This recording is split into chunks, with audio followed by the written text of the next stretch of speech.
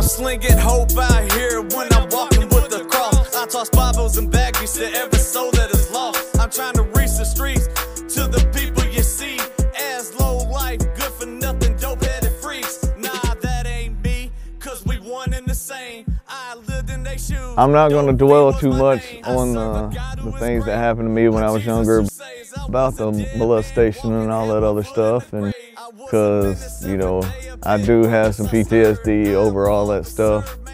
It set me up for the future to become what I became as far as the drugs and everything else. And so, you know, because of what happened to me and all that, once I got in 7th grade, you know, I grew up, my dad worked at Goodyear, my mom worked at Walmart Pharmacy. I had a good life. Everything was handed to me. And there's no reason, you know, if none of that stuff happened to me that I ever should have wilded out. But because of the stuff that happened to me, once I got in 7th grade, I just gave up. I gave up on life, school, everything. So my grades started slipping, and it all went downhill from there. I think the first time I ever smoked a cigarette, I was 11. My grandmother had died, my step-grandmother, and I smoked a whole pack of her Misty menthol 120s. And hanging out with buddies, I started, you know, dipping and around the same age. And just once I gave up at 7th grade, everything went downhill as far as I started trying everything. So, you know, when I was 14, I was hanging out with some buddies and I smoked pot for the first time.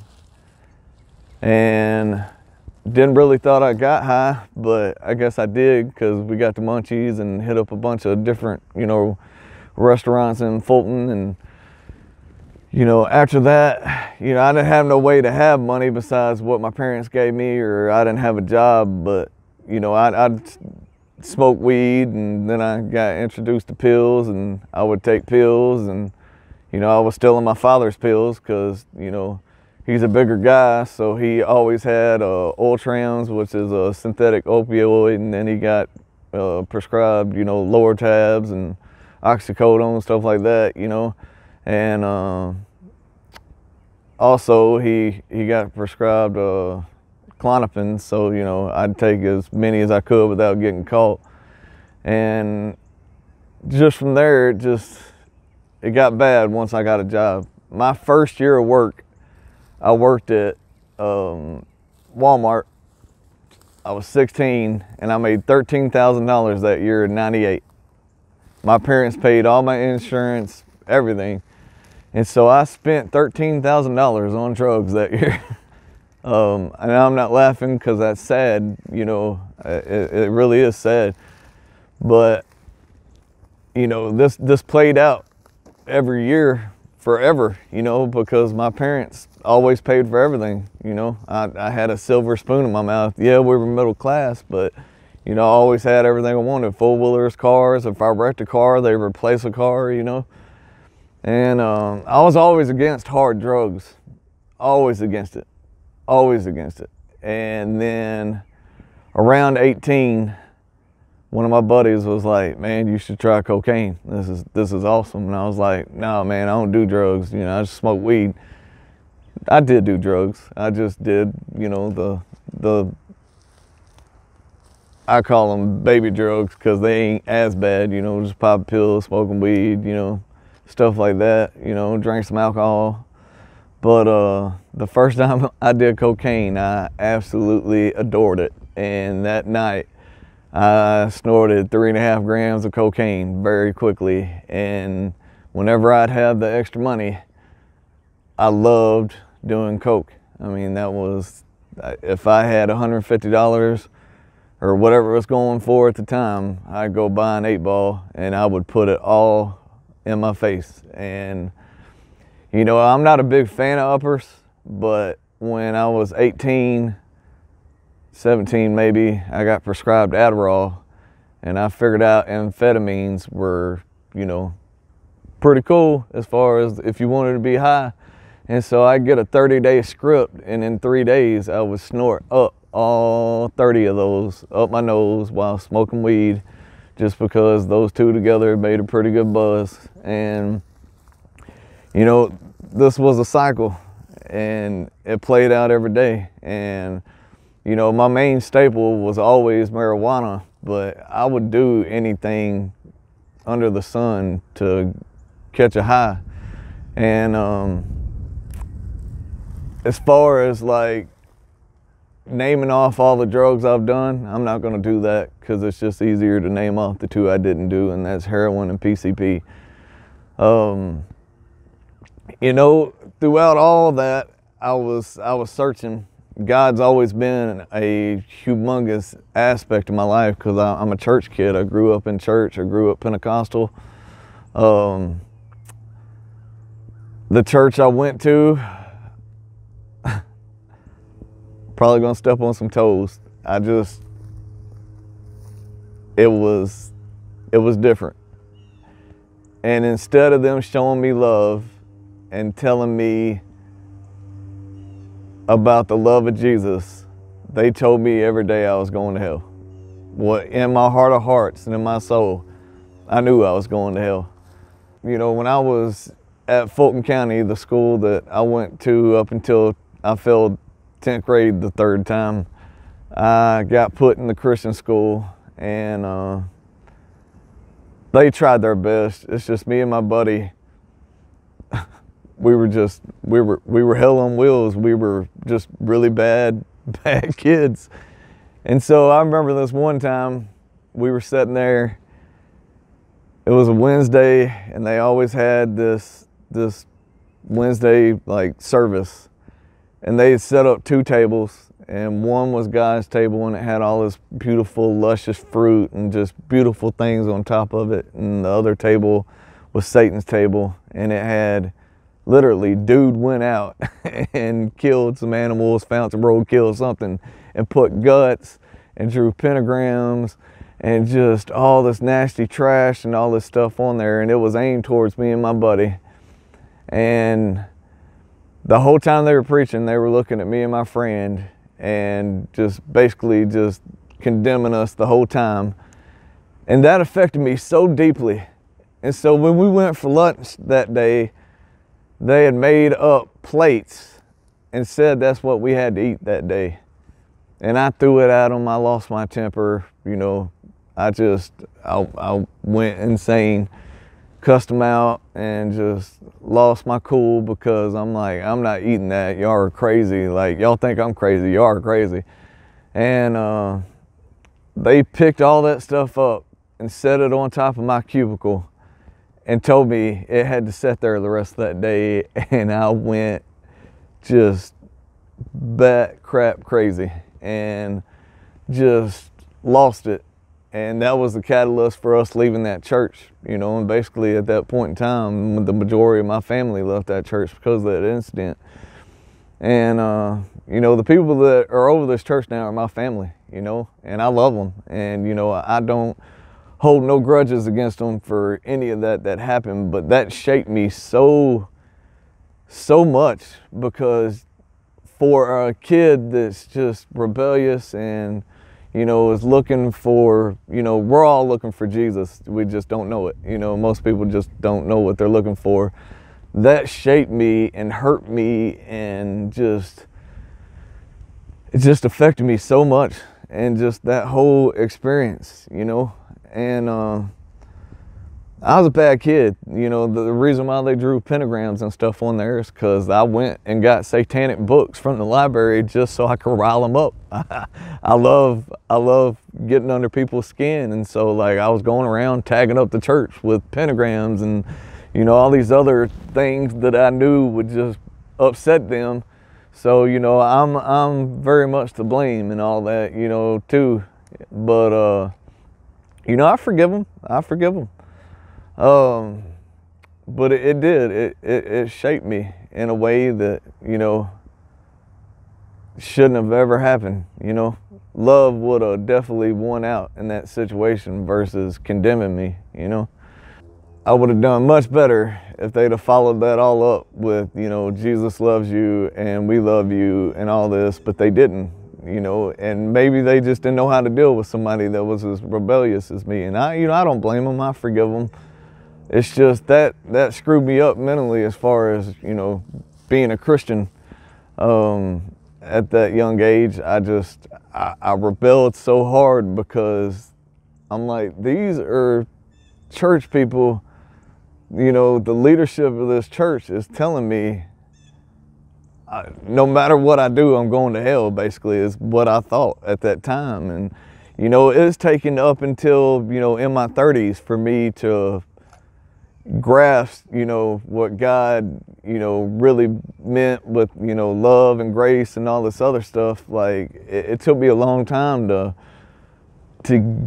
rewire that part of my brain to know that God, you know, does love me and I'm gonna fall, and that, you know, I'm not going to hell as long as I'm doing what I'm supposed to. We'll get into my adult years, you know, from 18 till, you know, I got sober for the first time.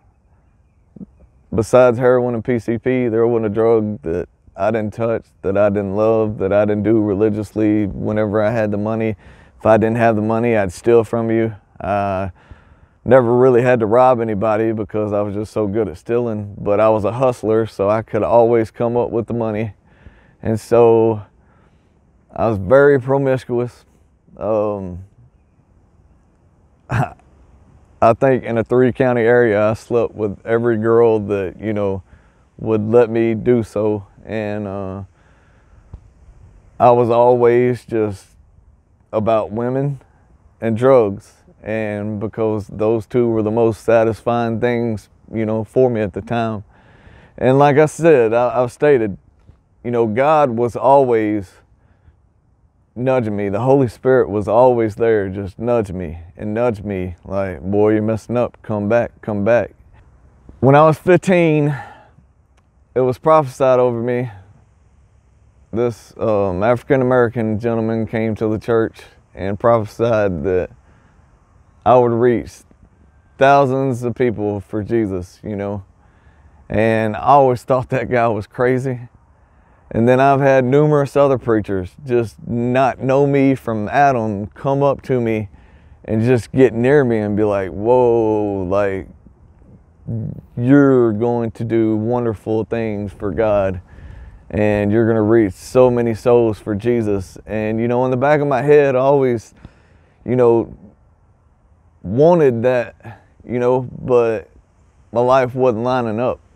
And, you know, so there'd be time periods where I'd get sober for a little bit, but it, you know, it never stuck. But, you know, at 15, I knew I was called to preach. I know without a shadow of a doubt, you know, that's where my life was going to be leading. And I just always ran. I ran and I ran and I did drugs so I didn't have to, you know, feel all that, you know, that came with God. And you know, I wanted to be numb to everything that happened in my past. And, you know, I was very hard-headed, rebellious, and I ran. And with the drugs, that's the whole reason I did drugs, because I didn't want to feel feelings. I mean, who wants to feel horrible all the time? And I did. I felt horrible from just my being a kid experiences, being a teenager experiences, my dad experiences, like, I mean, everything. I just wanted to be numb, and drugs did that for me. And so I was very promiscuous. Like, that was a goal for me. Every day of every week was to find a new girl to sleep with. And I accomplished that on every level imaginable. And when I met my wife at Walmart, the main goal was, you know, the ladder. But my mom always told me that once I met the right person, I would know. So the first night we hung out, I was stoned out of my mind. And we went to a field and I thought I was, you know, things were going to go a different route. They did not. And we just talked, but I told her that night that I was going to marry her, and she thought I was insane. And back then, you know, I probably was insane. But, you know, we got married. I'd been in trouble with the law before, you know, just minor things. But when we got married, I told her I'd quit doing the drugs. That was a lie. I kept on doing them. I was 23 when we got married. She was 19. We were both really young. I was just tired of running around, you know, messing with women, and I wanted to, you know, stick with one. And, you know, it's crazy because 7 months later, after we started dating, we were married. And then it wasn't a month later, I got busted at Walmart for stealing. I was always stealing. And so they had this drawer up under the desk at Walmart that had credit cards and wallets and just everything you think of, cell phones, all this other stuff. And I'd dip into it all the time. I told them, don't put me up there by that money, and I meant it because I knew what was going to happen. And so people would come in there and I'd sell them a PlayStation for 50 bucks, you know, under the table, go outside, get 50 more dollars. And, you know, that's how I fund my drug habit for a little bit. But stealing these credit cards and getting rid of those and, you know, forging checks and, you know, stuff like that was just a main staple.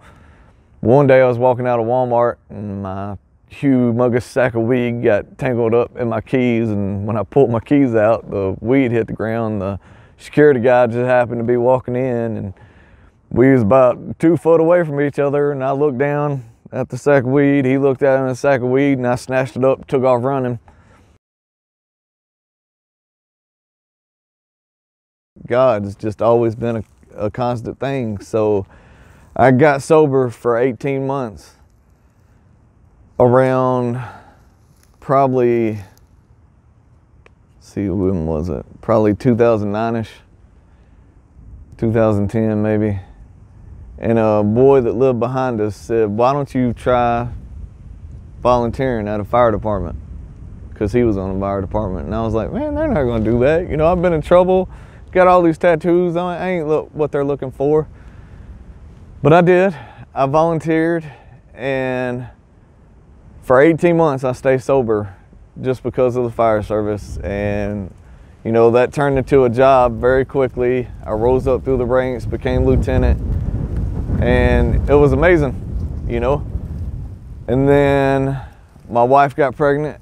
We had another son, Aiden, which that was before the fire department thing, but she got pregnant again around 2011,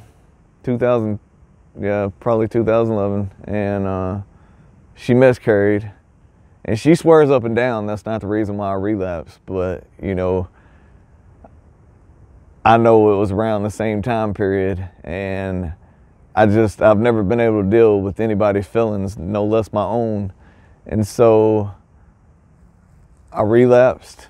I started smoking weed, and just that one joint set it off. I mean, I started smoking meth in the bathroom of the fire department. I was, you know, just doing a bunch of stupid things. And they popped a drug test on me at the fire department after a long time, after me being able to, you know, pass all these drug tests by, you know, using fake urine. And that day I just couldn't get the urine warmed up. And, you know, hindsight being 20/20, I could have ran over there and used the microwave for 10 seconds and been golden, but that ain't what happened. I was just so high that day, my world fell apart, because after I'd used the urine, it wasn't up to temperature. The guy said I had to use, you know, pee again, and I wasn't going to do that because I had a plethora of drugs in my system that I didn't want anybody to know about. And so I just left. I quit. And I was just so down and depressed, and I stayed in that drug use up until March 1st, 2015. I just went right back to it because I didn't have anything. You know, God was dealing with me throughout all this. And March 1st, 2015, on the way to work at Rural King. I was a gun department manager. I was stoned, but God and the Holy Spirit was wooing me. And I knew that it was time to give it up. And so I asked God, if you take it away from me, which I'd done a billion times over, that I won't go back to it. And so that day I got sober. 6 months later,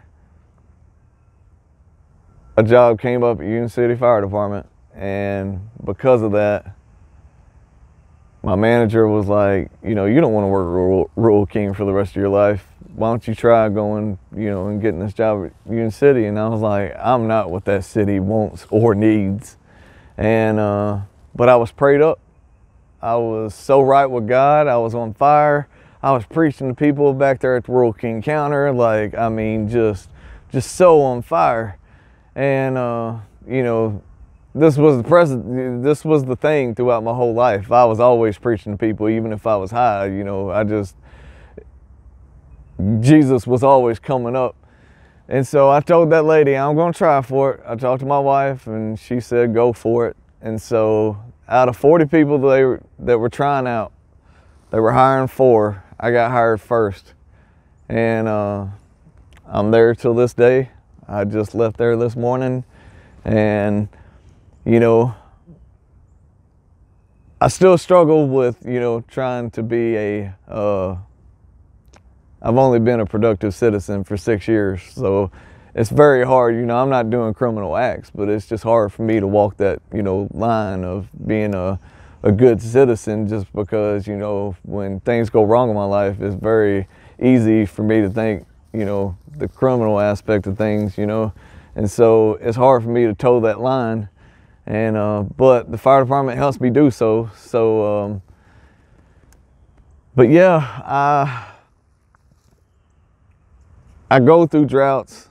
I go through periods where I want to take life into my own hands, and you know, it's very easy to get in those ruts if I don't wake up every day and make the choice to give my life to God and let Him rule it and Him be in control. There's one last thing I want to tell y'all, and I could have went on for hours about things that have went on in my life, but this is very important, and I need people to know. A couple of years ago, I thought I was unhappy with my life and my wife, and I let the devil get in my ear and tell me I wasn't happy. And you know, me and my wife were arguing all the time, and you know, in my head I thought it'd be easier most of the time just to leave and just get a divorce and going about our own ways. But you know, I do have convictions on that end. But you know,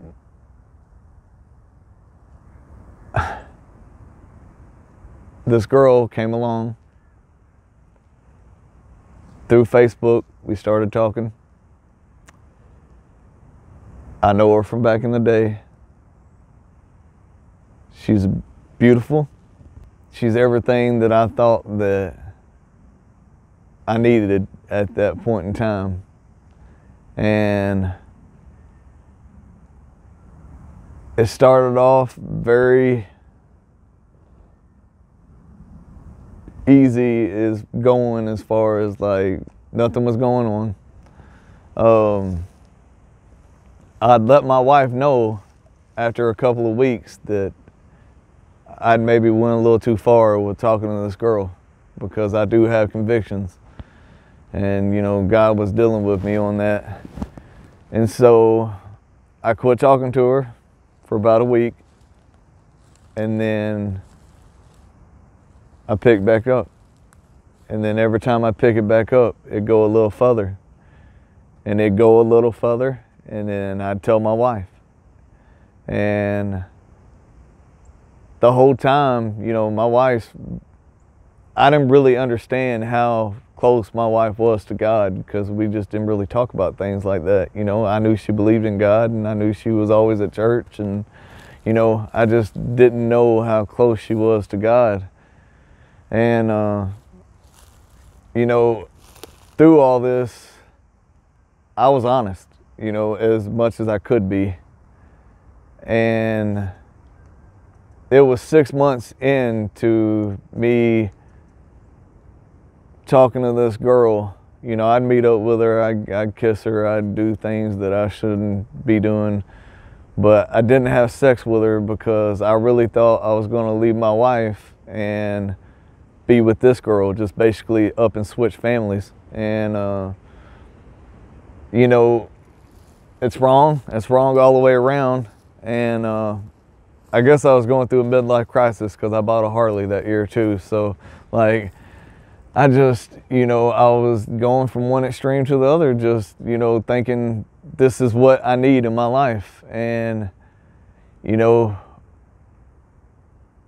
I didn't sleep with her until about 6 months in, because I was so twisted up, because I didn't want to leave my kids. I didn't want to hurt my wife. I didn't want to hurt this girl because I'd done caught some feelings. But I thought I had to do that to figure out what, you know, I was going to make, you know, a decision, and I thought I had to do that. Well, it turns out, and I'm not going too deep into all that stuff because, you know, I don't know who's going to end up watching this video, but for 6 months, it took about 6 months for me to, you know, finally agree to sleep with her. And, you know, God was dealing with me the whole time. And, you know, things that should have been easy for a man to be able to do were not easy for me, because God was trying to get my attention, like, wholeheartedly. And I kind of didn't like what God was doing, so I took it upon myself to make sure everything would work out on that end. And we did end up sleeping together. And during that time period, it lasted about a year off and on. And I only slept with her 3 times, and which is horrible. It's horrible. You know, I never should have done that. But I was honest with my wife, you know, as much as I could be, telling her these things. And the whole time, I'm like, Kelly, you got to take the kids, you got to take my money, you got to leave me. What is wrong with you? And she's like, God's gonna work this out. And I'm like, are you insane? What is happening? Why are you not leaving me? And she said, God's gonna work this out. And I'm like, I don't get it. I don't understand what is happening, because why would you stay with me knowing I'm doing this and that I'm probably not gonna stop doing this? And she says, because God's telling me this is gonna work out. And so I don't know if y'all have ever read the Bible, but the part of, I'm gonna say this wrong probably, but Hosea and Gomer in the Bible, where God shows his love through,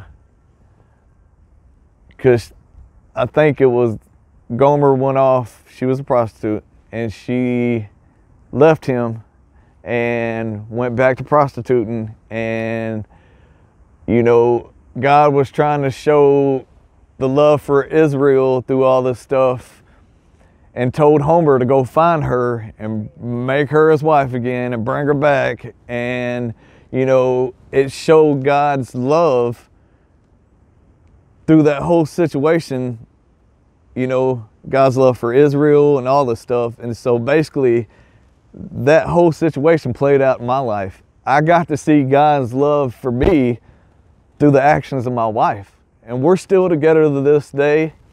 We are stronger than we've ever been. God has showed out on that end. Now, I'm a rough person to deal with, you know, but she loves me wholeheartedly. She loves me, and she should have took me and for everything I had. But she trusted God, through that situation. And it just blows my mind. I mean, dude, I was so broken because I was like, God, how could you love me this much? How could you let, Kelly stay with me through all this when she should have, took me to the bank and, took the kids and would have been justified in doing it, And throughout all that, I was the biggest, loudest voice saying, you got to go. Like, you got to leave me, because I was twisted up, and I didn't, want to put her through it no more. And I guess I was trying to take the easy way out and make her leave instead of me doing it. And I thank God every day she didn't. I love my wife. To me, she is the most beautiful person inside and out, and I love her. We've been together for 15 years, and I put her through more in 15 years than most people have to go through in a lifetime. I've actually put her through more in the first year of marriage than most people have to go through in a lifetime, because I'm hard-headed and I was twisted up in drugs and just all that other stuff. But she didn't deserve to get cheated on. And, I believe God's put me through, let me walk through things in life for specific reasons. And I believe now, since I'm preaching, there's nothing I haven't done. There's nothing on this earth that I've not done willingly and had to ask for forgiveness for, and for God brought me out on the other side of it, basically unscathed, because that's how I know that God's got a calling on my life, because I should have been dead a billion times over, should have been in jail a billion times over. I should have been, living in a box somewhere down by the river, because just of all my stupid actions. And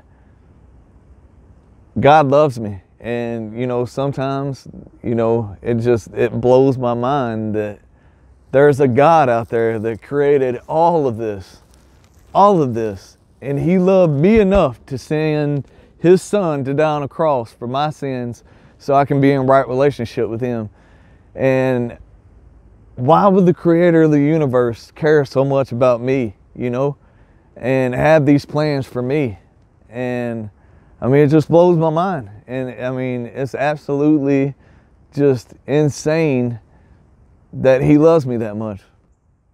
The fire department keeps me in line, but Jesus, more than anything, keeps me in line.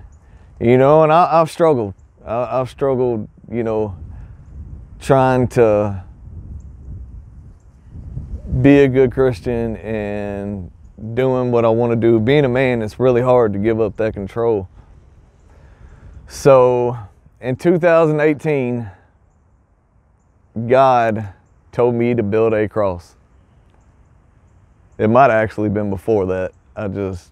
2018, I remember having the cross built. So it was somewhere around there. God told me to build this cross and walk with it, and which to me wasn't weird, because I've known people that have done that.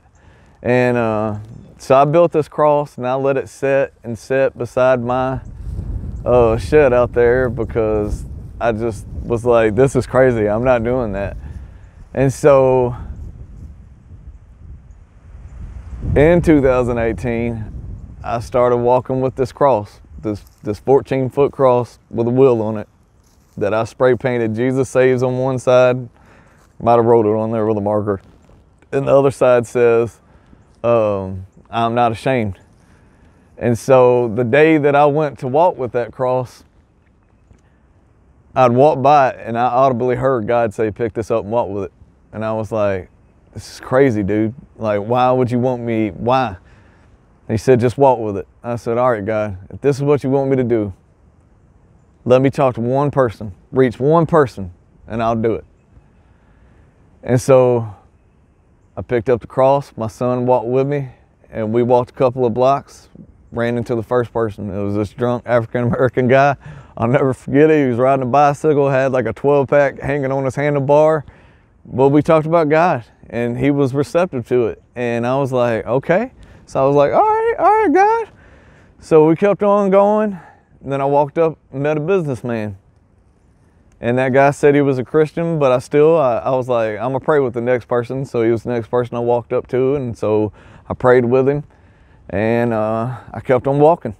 And then in that time period, we walked up on 7 different people, told them the gospel, told them a little bit about my testimony, and it was amazing. So we get to Main and First Street in Union City, and my son says, I'm thirsty. And I said, boy, we're almost back to the house. We ain't going to the grocery store or the gas station that's right down the road. I said, well, you'll get a drink when we make it to the house. We maybe made it a block, and this lady at this restaurant that closes early, it was about 2 o'clock, she was standing outside fixing to walk in, and she said, y'all look thirsty, come inside and get a drink. And I hit my son, and I was like, man, that is God. And so we get in there, and her son was a drug addict. And, you know, me being, you know, drug addict all those years, that's who I have a heart for. And we got to talking, and we prayed, and I got her son's phone number, and it was an amazing experience. When we got back to the house, I was like, this is totally what God wants me to do. And so since then, I've walked with the cross numerous times. I've talked to numerous people. I've been to different cities around Kentucky and Tennessee, and every time I step out of that vehicle, I pray, God, just let me talk to one person, and it always ends up being more than that. Just recently, when I walked, it was snowing, and I was like, there's no way nobody's going to be outside. But I talked to more people that day than I've ever talked on the beautifulest, most pretty day in the world. So I know that's one of the things that, you know, God called me to do. And then also, somewhere along the way, since I'm a, you know, ex-drug addict, and God's delivered me from that, God told me to bag up these little bitty old Bibles, and I have some on my motorcycle sitting over there. And it's literally just a little Bible, keychain Bible that they used to pass out at like Vacation Bible School, and I tie it up like a little dope sack, and I go around and I give them to people that I know are drug addicts or pretty much anybody really, and I tell them hope's not found in a baggie, it's found in Jesus. And so one of my sayings is, you know, slinging hope, and it says slinging dope, but the H is over the D, so it's slinging hope. Because I used to sell a lot of drugs to fund my habit. And so now I'm a hope dealer. And I didn't coin this word. This has been a thing for a long time. But I do use it because it explains a lot. And last year, my buddy Chance McFarland that I went to school with, who was the knucklehead that was there with me that caused so much trouble, got a hold of me, and I ain't talked to him in years. And he was rapping secular music, and I've always used poems, and, you know, always thought it'd be cool to rap, but, you know, I just never thought that was on my plate.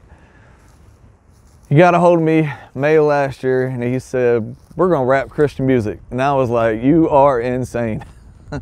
And it's amazing how God works, you know. God does things that just blows my mind sometimes. And so him saying, you know, we're gonna rap, I thought he meant going to his house and doing like we used to do, old school, doing cassette tapes, you know, maybe something cool and newer. But that turned into us going to the biggest studio in Paducah and actually having an engineer, and now I'm a Christian rap artist. And, you know, I ain't blew up yet. I don't want to blow up. I want Jesus to blow up. I don't want to be famous. I know what could happen if I became famous. But I do want to get Jesus out there. And it's the same thing with crosswalking, slinging hope, all of it. I want people to know Jesus. I don't care if my name's ever remembered for anything. I think it'd be cool to be remembered as a firefighter because I've gave so much of my life to that. But other than that, you know, on the God end of things, I want people I'm representing Jesus in everything, and I want people to know Jesus, and I want to win as many souls as I can for Jesus, and that's it, because that is my reason for being here on earth, is to tell people about the gospel and the greatest gift, the greatest free gift, you know, that's for everybody. And so it's amazing the things that have taken place, and just here recently, and I'm talking about recently, very recently. I went and preached 2 weeks ago at this church at Calvert City, and I thought I was just there to preach.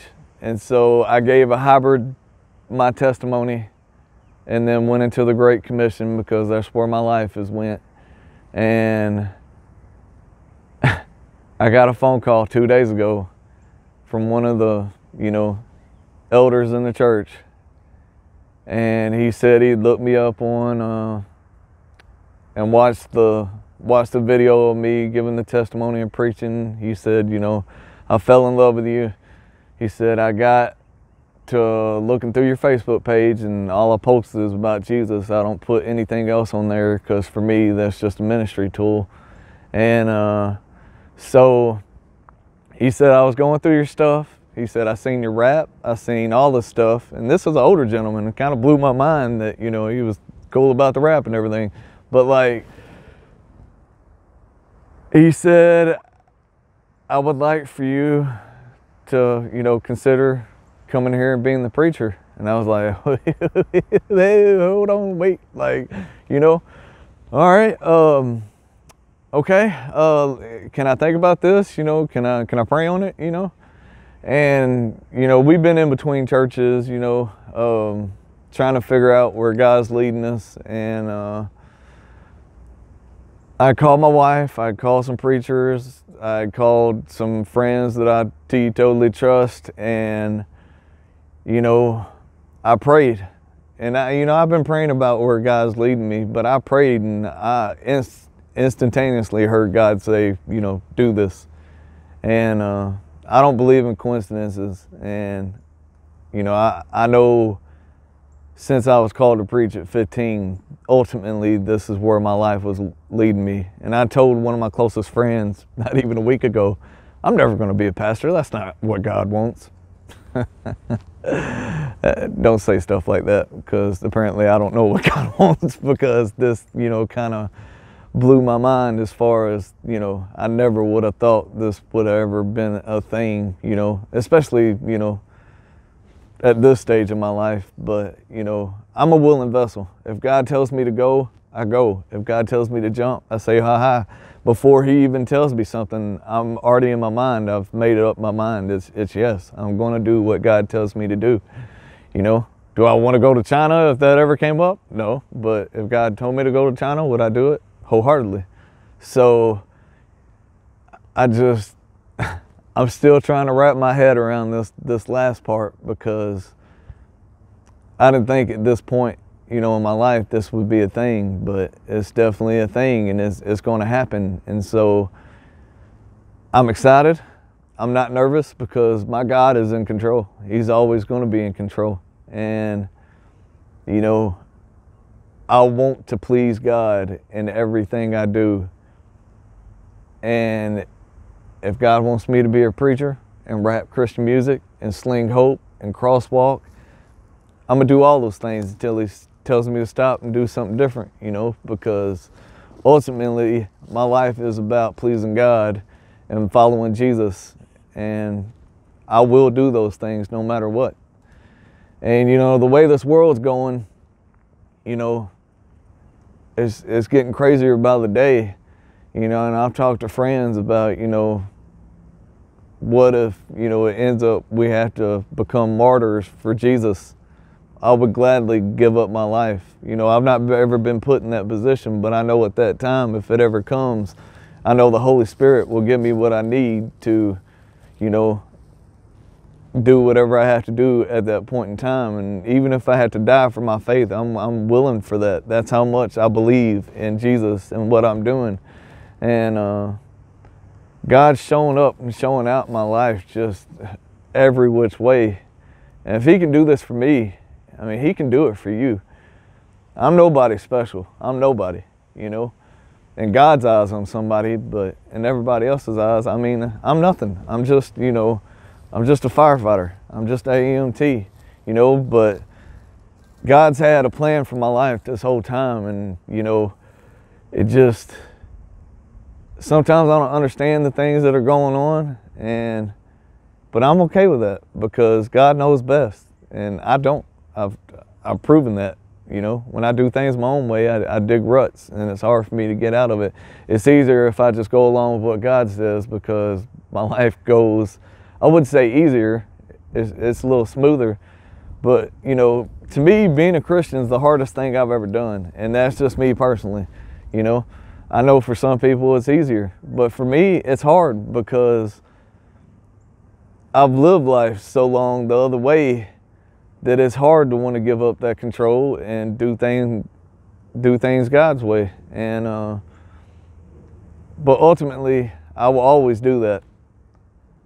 So if he can change my life around and make me a firefighter and an EMT full-time, and, you know, give me the opportunity to be a preacher now, and, you know, give me the wisdom to crosswalk and sling hope and, you know, reach souls for Jesus, you know, man, what more abundant things can he do in your life, you know?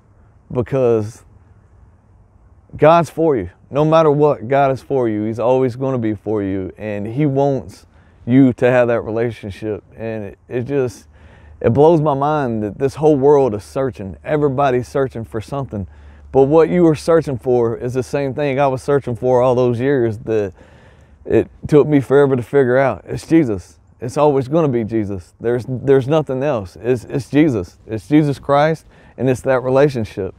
And you can try to fill up this hole that we have inside of all of us with anything you want to, but until you fill it up with what it's meant to be filled up with, and that's that relationship, you'll never be satisfied. So if I can stress anything to you, if you've not tried Jesus, try Jesus, because what do you got to lose?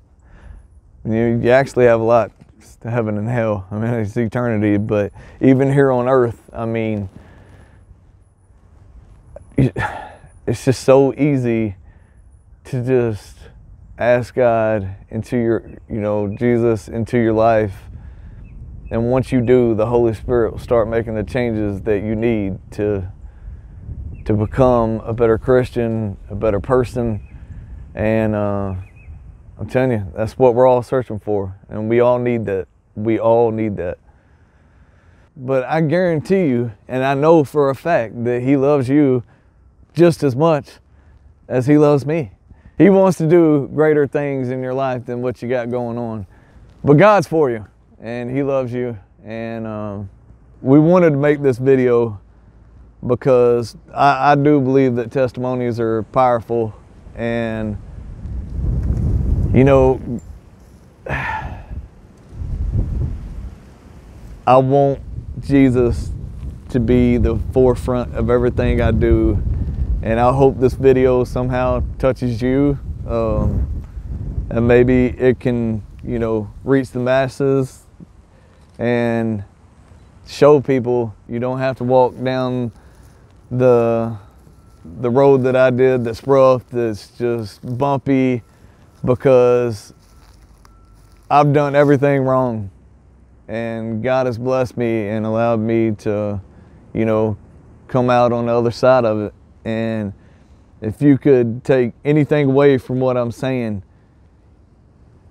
listen to the stuff that I've done wrong, and then try to emulate the stuff I've done right, you know, the Jesus things, because I made my life rough and hard and just bad decision after bad decision. And because of God's hand on my life, you know, I'm at the point now to where God is showing out and showing up, and just tremendously, just just working things out for my good, and he will do it for you too. And I love God, I love y'all, and I hope this somehow touches you, reaches you, and just know that the Holy Spirit will woo you and change you if you decide to give your heart to Jesus. Not your heart, your life. Your life. You know, the heart is deceitful above all things. And so give your life to Jesus, and the Holy Spirit will transform you, and Jesus will change your life around. And I mean, it will be the greatest thing in the world. So God bless y'all. I'm gonna quit talking, and God loves you. I love you, and amen.